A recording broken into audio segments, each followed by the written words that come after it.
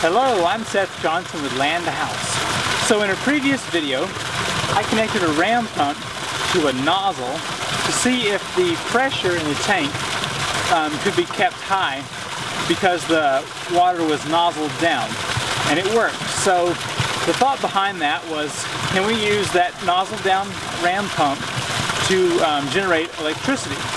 So that's what we're going to do today. So I've got this guy. It is 21 amp, 120 volts, 2.5 horsepower, 7,000 RPM DC motor. And I've got this little wheel here with 90-degree elbows attached. So the water will hit this and spin it. And I've got a multimeter, and we'll find out how much electricity is generated. So let's test it out. So the first thing I'd like to test is how much voltage we get off of just straight piping through the ram pump. So got that turned on. Got this set to volts here.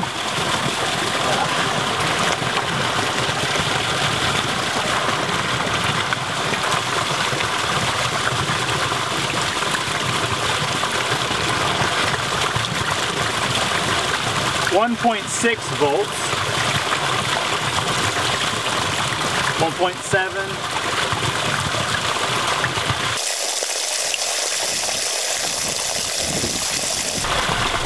yeah, 1.7 is all I can get off of this.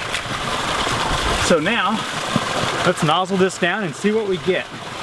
I have the pump running, and it's on a bigger nozzle. I'm not sure what the size is, but let's see what we get here.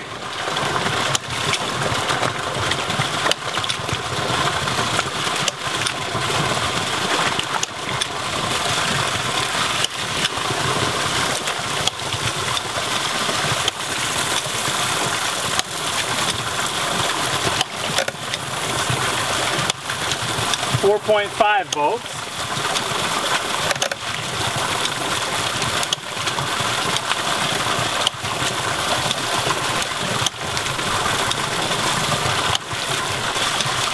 Yeah, 4.5.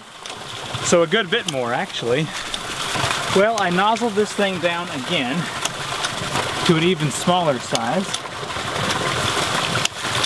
so we can see what we get here.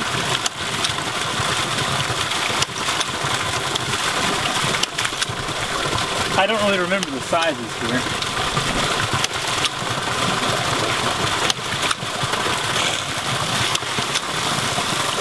All right.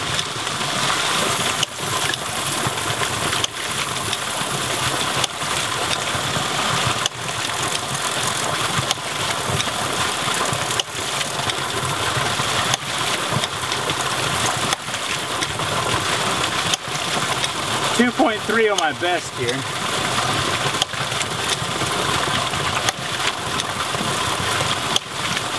Yeah, 2.3. Here's a real basic view of what I was using. So it's just a treadmill motor with a grinding disc and 90-degree elbows cut in with a notch cut out all the way. So when the water hits it, it shoots in there and then catches the next one. Just have the normal nut there holding it on. So you can see here when I spin this.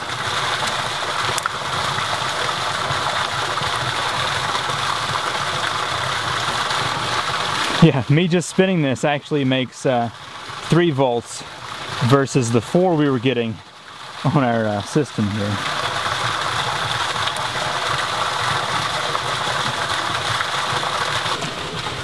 I apologize for the audio in these clips. It's hard to record next to that waterfall. So this thing, of course, is extremely inefficient, but I think it gave us some pretty decent results. So what was it?